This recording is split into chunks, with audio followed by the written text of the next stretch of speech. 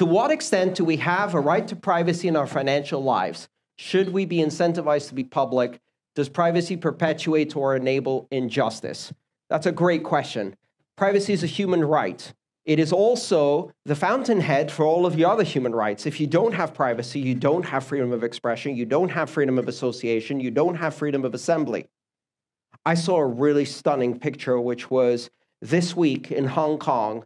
They're protesting against the extradition law that China is trying to pass so they can extradite dissidents to China and disappear them into the gulags. And so they're protesting really, really hard. But they learned.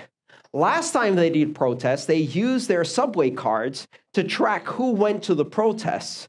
So this time they had lines of people lining up with masks on, so they can't do facial recognition in the stations, buying tickets with cash and using paper tickets that are untraceable. They learned an important lesson. Without financial privacy, you don't have political rights. And this happens all around the world. It can happen here just as easily. So it's a fundamental right. We should not incentivize people to make their private financial information public, because what happens is the people who are powerless will be forced to make their information public, and the people who are powerful, who for centuries have maintained their financial privacy, including criminals, will elect to remain private.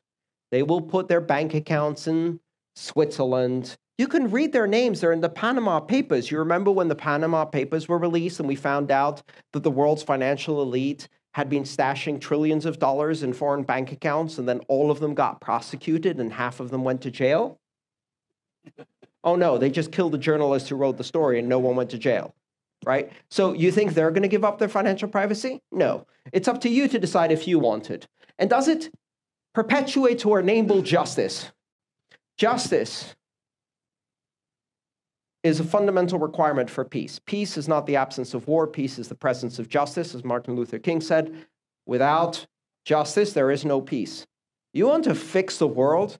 Give financial future and take people out of poverty. If we continue to let fear dominate our political life, and we continue to separate people into those who have the privilege of a future for their children and those who don't will come and kill us. And they have every right to do so. If you enjoyed this video, please subscribe, like, and share. All my work is shared for free, so if you want to support it, join me on Patreon.